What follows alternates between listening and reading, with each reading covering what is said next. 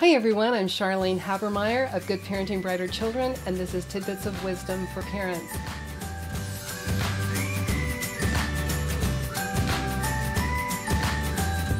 Today we're going to talk about family night. I already told you about one thing that we do to build our children's bonds between the parent and child is we have interviews with our kids. Another thing is we do date nights. And another thing that we do is family night. Now this is different from our counseling sessions. Our counseling is when we use the calendars and we counsel for the whole week, and we do those on Sunday night. But our family night, we choose one day of the week and we have it at the same time, same day. And we do different things each week with this.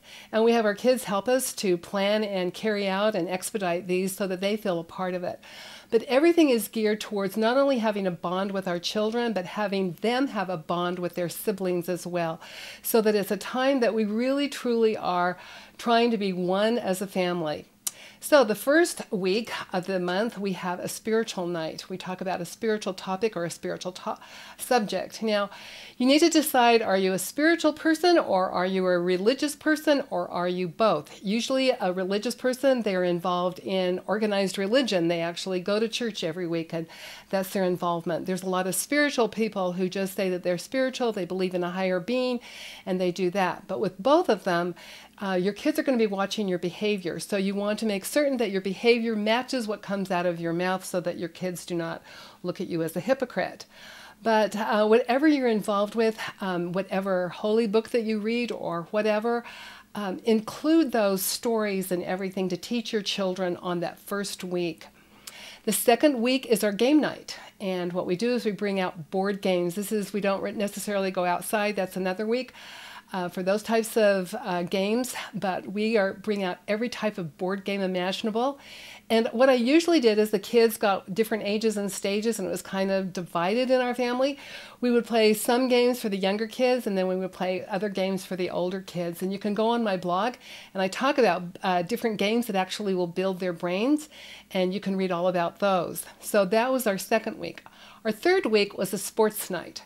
And so we did all different kinds of sports. We would go to the park, and we lived in Los Angeles, so you pretty much have sunshine year round, so you can do those things. But you can go to sporting activities, and you can do any type of thing that has to do with movement and moving and getting your kids to move. There's all of those really old types of sporting things like Red Rover, sends Charlie right over or whatever.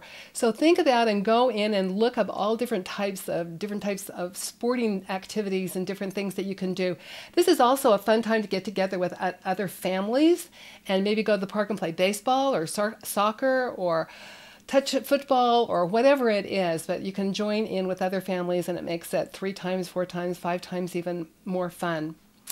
The fourth week, we did a cultural night. And this was a lot of fun because we would learn about different countries and different nationalities. And we actually invited people.